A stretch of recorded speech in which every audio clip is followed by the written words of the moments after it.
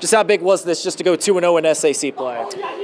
Any win in conference is huge. And we knew that Carroll was going to represent their home court the best way they knew how, and they really fought. Respect is due to those young fellas and the coach.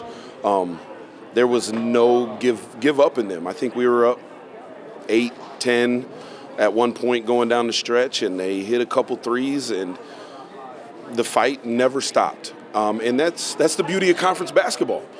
You can never let up. Like the whole game, the whole 32 minutes was an absolute brawl, and it was fun. 4 guys in double figures, just what does that say about just it's not one guy that you can rely on offensively? And that's what makes this group so fun. They want to find whoever's warm.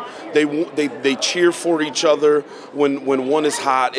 They don't care who's getting the glory or the accolades. We understand that it's going to take all of us to accomplish the goals that we want to accomplish.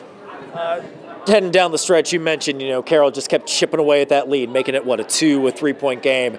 How helpful is it having a guy like Javon, like Chase, who have been there in those pressure situations to help calm the guys down during that stretch? I mean, it's I can't even put it into words. They make, those guys are seniors. Zaire Sullivan came in and rebounded like a grown man out there. Preston stepped up defensively. Preston Comer stepped up defensively. Those guys, they make my job fun. They make it easier, I guess, maybe. But they're so fun, to work with, to challenge, because they want to get better every single day. All right, and you talked about this a little bit, but Javon had 12 assists tonight. What was he doing to just distribute the ball and help everybody shine? He did a good job of getting to the middle of the floor and just finding our guys that were diving.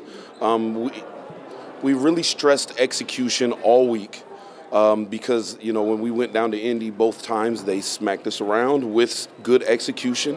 And so, we know that if we want to take our game to the next level, we have to execute in the half court.